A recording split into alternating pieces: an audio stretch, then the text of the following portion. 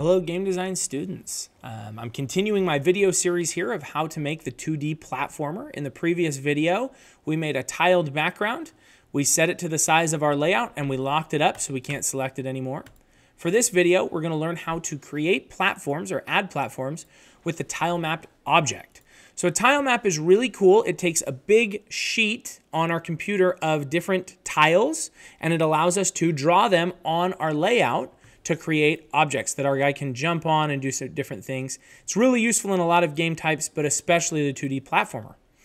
Now, we're going to scroll down here to the actual part we're going to get to doing something.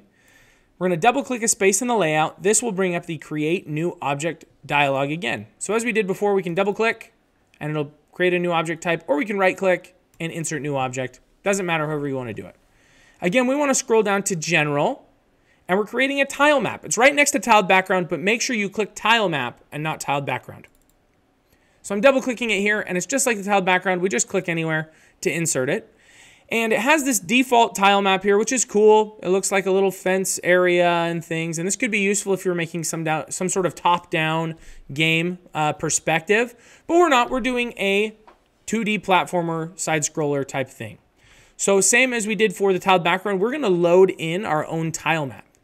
And this is actually found, if you go back out to your folders here, it's going to be in the tile sheet.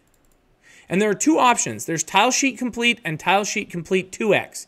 The 2x, as you can see from the dimensions, is just double the size of the tile sheet complete. It doesn't really matter which one you do, but by doing the tile sheet complete, it'll actually just give us a little more room to work. So we're going to go with that one. So I can click it, open it, and you can see here it is all loaded in. Has a bunch of different terrain types. Has some different flowers and plants, as well as some different blocks, liquids, spikes, signs, all sorts of useful things that you would want to use to create a level. I don't have to edit anything on here. I can leave it exactly as is. I just need to click the X, and it now has inserted a tile map over my entire layout. You can see it's highlighted blue. It's covering my entire layout.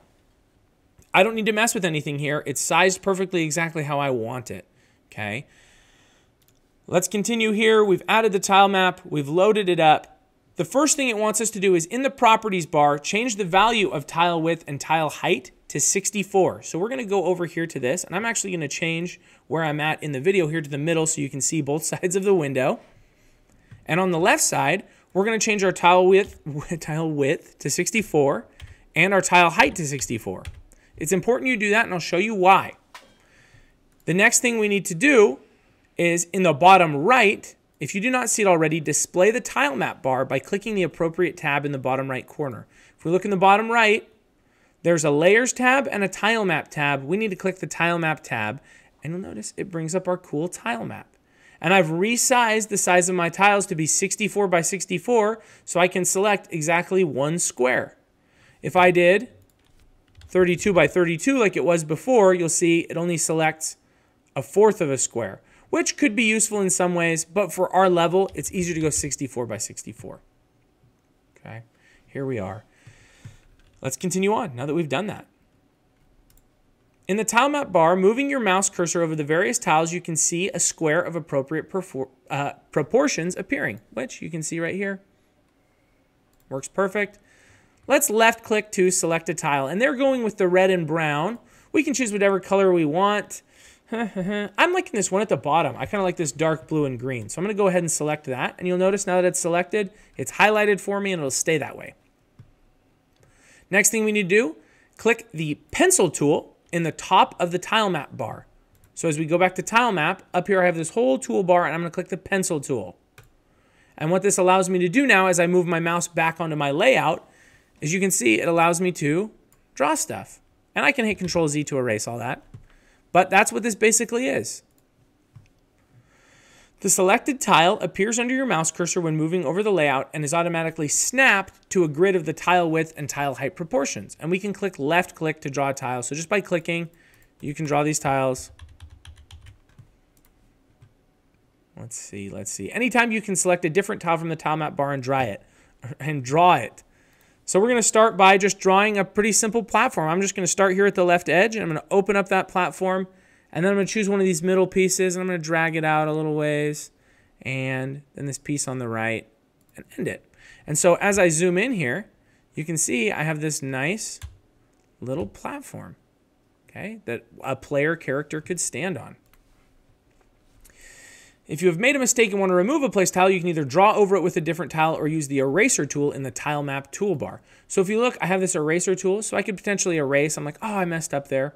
Another thing that's cool is when I draw, I can actually hit right click and it will erase as well. So I can just erase everything by holding down right click. I don't really want to erase that. I actually thought those platforms were in a pretty good spot. Maybe I'll put them a little lower. But I kind of like this first platform. I think it's in a nice location there. I think it looks good. Okay, good little platform.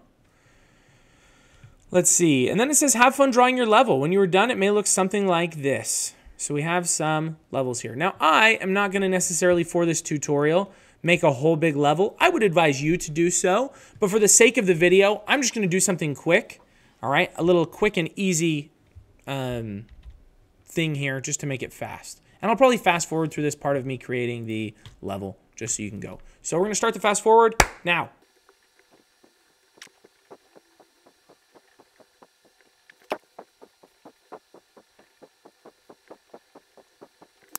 We're back. So I've made my level here. I just decided to make it a little running and jumping thing that my character can jump across. And then you get to the end of the level here, and let's do this. I'm just going to throw a nice little flag at the end there for my guy to run into at the end. Okay, there we go. So I have my nice little level. Left click the select tool on the Tilemap toolbar. Now this is important here because as I go here, if I don't change, I'm just going to keep drawing stuff, and I don't want to keep drawing. I want to make sure I can actually keep working on my game. So in the toolbar here, I need to click the mouse icon so I'm back to doing whatever I can do. So I can select my Tilemap, I can unselect it, it doesn't matter, right? Here it is. I need to make sure I've clicked that mouse icon. That's important.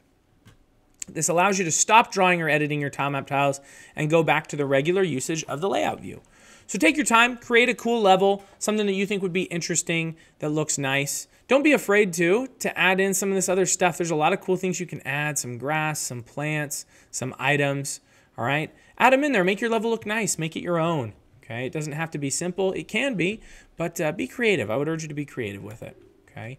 That's the end of this section, which is all about doing the tile map. In the next section, we're going to add the player sprite. So we're actually gonna add our player in, do some animations, and allow it to move around our level, okay? Just a video in a series of these, so we'll see you in the next one. Bye.